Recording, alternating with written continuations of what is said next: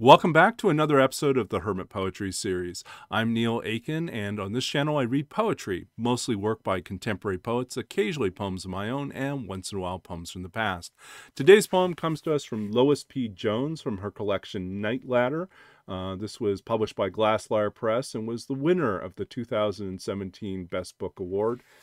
Published in 2017 as well. The poem I'm going to read is entitled Night Ladder, so this is the title poem for the collection, and also has a second title, Milonga for a Blind Man. It begins with a brief epigraph, a line from Borges. Time is both loss and memory. In the middle of the night, a blind man takes a key from his pocket. In the middle of the night, he climbs to the top of the stairs.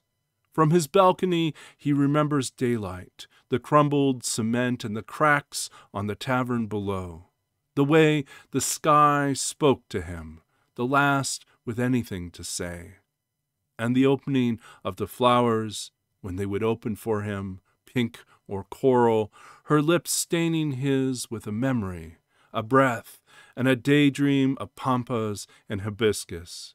His shirt unbuttoned to the waist and the white skin of a butterfly. In the middle of the night, he remembers a snow heart and the red walls of morning, how he walked the streets in search of distance. Someone has counted his days, and this blindness that followed plucked out his eyes. It always comes to this. Edges fading from the families, a city vague and celestial. He has lost count of all his endings. And that was Night Ladder, Milonga for a Blind Man, by Lois P. Jones from her collection Night Ladder. Lyre Press 2017.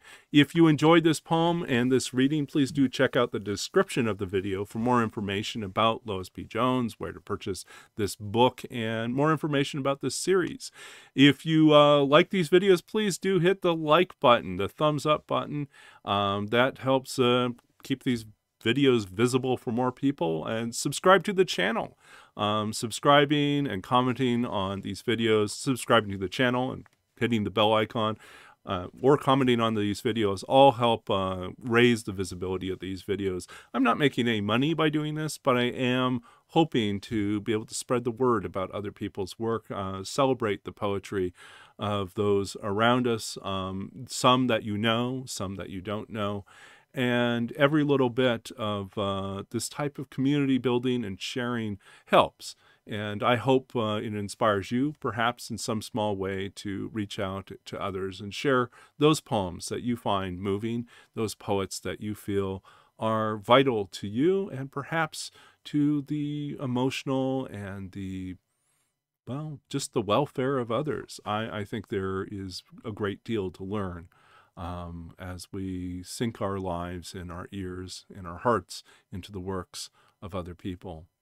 So perhaps that might inspire you to do your own writing as well, and that would be great too.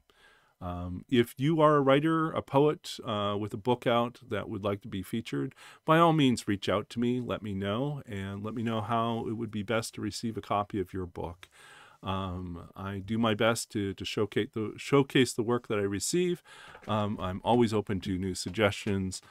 Obviously, I run into some challenges living here in Canada in terms of acquiring American books, but I am willing to do my best to find ways to showcase your work whenever possible.